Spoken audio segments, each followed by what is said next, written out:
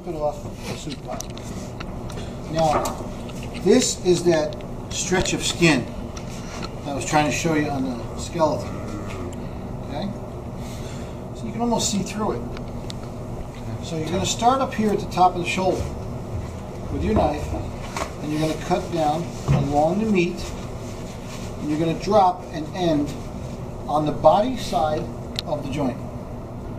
Alright, and you're going to go around 3/4 or better, just leaving a little tad bit attached in the back. Now, this is his, we took his first joint off, that's go on. Okay, go on. This is that V shape right here. Yep. We came down, and we didn't stop on this side, we didn't stop on the joint, we stopped on the body side of the joint, right through here. And we agree that this is normal? Yep. We agree that this is not normal? Huh? Yes, sir. How's that feel? All right, so once you got that loose, you're going to kind of just grab this and you're going to snap it off. And that's going to take all the cartilage right off the end of this bone. It's going to stay on here where I want it to be. Ready?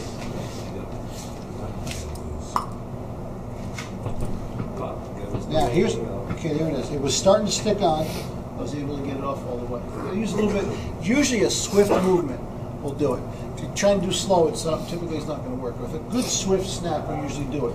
Now, there's the white cartilage right here. None of that on here. None. Zero. No tolerance.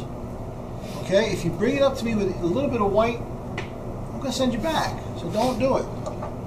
Now, see why I left it attached? I can just pull it down, finish your French.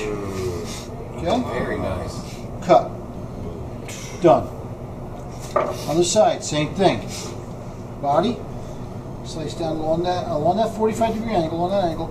Stop at the body side of the joint, go around 3/4 or better. Get a good grip on it, pop it off. Snap. That's what it sounds like too.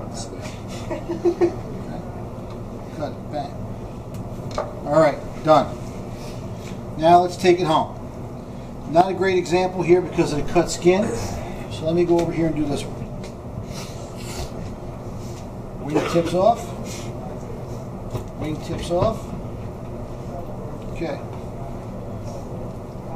Again, angle, drop, around, snap it off. Sometimes it pulls off. What are you going to do? Then you just finish it with your fingernail. Pull it down. There's no white cap, no bottle cap on there. There's the bottle cap, and that's what it would look like if it stayed on there. Sitting right on top. You can get your finger in there and peel it off. You can do that. It will come off, I promise. Down. 3/4 around.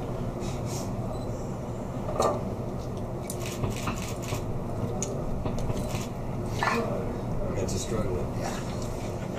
Ah, good. It did not come off. Look. Bottle. Oh, yes, it did. Sorry. Okay. Attachable. This can't really fail. You really can't. I mean, all you got to do is look at it and know that it doesn't belong there and you take it off. Okay, now I'll give you a good example of the finished product. Pull the skin down. Pull the skin down. Your table needs to be dry on this. Because if your chicken is sliding all around, it's like trying to hit a moving target. You're going to hear next week when you get into fish, clean dry fish, clean dry board. Clean dry fish, you're going to hear probably 97,000 times. Unless Chef Howard doesn't do that. I don't think Chef Riverio's back yet. I don't think he'll be back next block either. I'm not sure.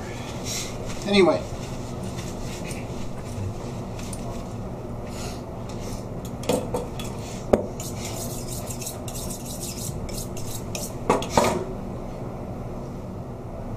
Split down to the front, right down to breastbone. The keel bone is in there. It does not matter which side of the keel bone you end up on first because you're doing both sides. So it doesn't matter which side you end up on. All right. This, well, look at that here. See that gelatinous material right there? That's PSE in chicken. Okay. It's kind of minor, but that's what it is. So that is PSE. That is. Yeah. It's kind of minor, but All right, so I'm going to start on my left side, your right side. This is about as close as meat will ever get to fish in texture. Very soft, very easy to put your fingers right through it. In fish, they call it gaping. Here, it's just ruining it. Okay, it's just butchering it. So be very careful. So you'll be very gentle with your fingertips. Get in there where your knife was and help to release. Help to release it from the carcass. All right? If you're rough with it, if you handle it rough, you stick your thumb in there and you start peeling and pulling, you're going to rip the tender right off of there. Okay, so I feel my wishbone right there. You get around that wishbone. I want the wishbone. Your goal is to have the wishbone stay on the carcass. That's your goal. Okay, now I got it off. I'm looking for the separation or the joint between the wing and the body. Get your tip of your knife in there, cut right through there. And there's your finished product. Now these chickens are rough shape. No fault of yours. Show me some love, clean it up a little bit. Make it look pretty. Okay. If that didn't have all that PSE in there, it'd be wonderful. That's PSE. Yes, it is. That loose gelatinous material right there. We used to get giant chicken breasts at this place I worked. The chicken breasts were little chicken breasts. They were big as my head. I could wrap the whole thing around my head, and they were just covered in that. And that's why I mentioned that. I was like, because that sucks. Old birds. Yeah. Okay, other side. Come down. Wishbone. Stay close to the body. You're deboning, so we're only using the tip of our knife. Remember, the carcasses are not square.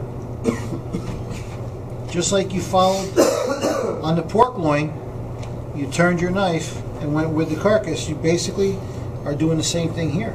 It's much smaller. Okay, get in there between the joint and the body, or the wing and the body.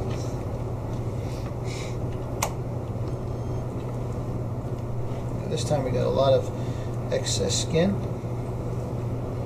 Cut that off. Looks nice and clean though. It does. It does. Okay.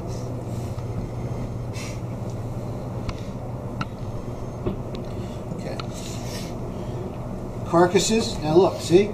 Wishbone intact. Not a whole lot of meat on it. Leave that alone. It's attached. It'll stay there. It'll stay there. We're okay with that. Okay, watch one more time.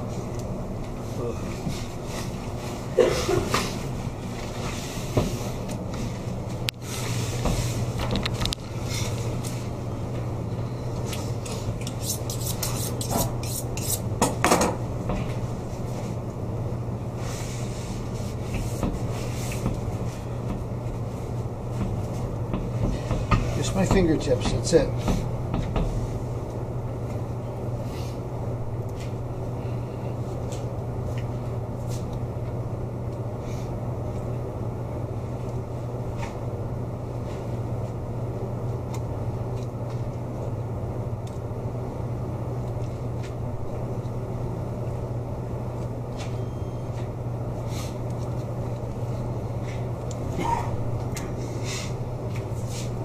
Horse again. Yeah, it's ugly, isn't it? That's ugly.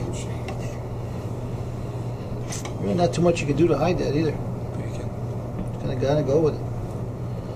It's a shame. Back to the other side. See, I'm not sawing, I'm cutting.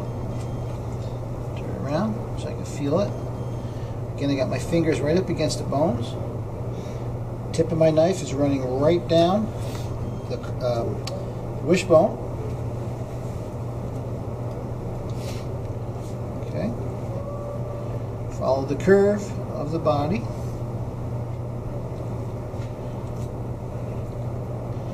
You don't need to leave any meat on these bones. They make good stock no matter what. Okay, so a little bit of difficulty there on my wrong side of the bone there. Get through. Bless you. Okay, show it some love.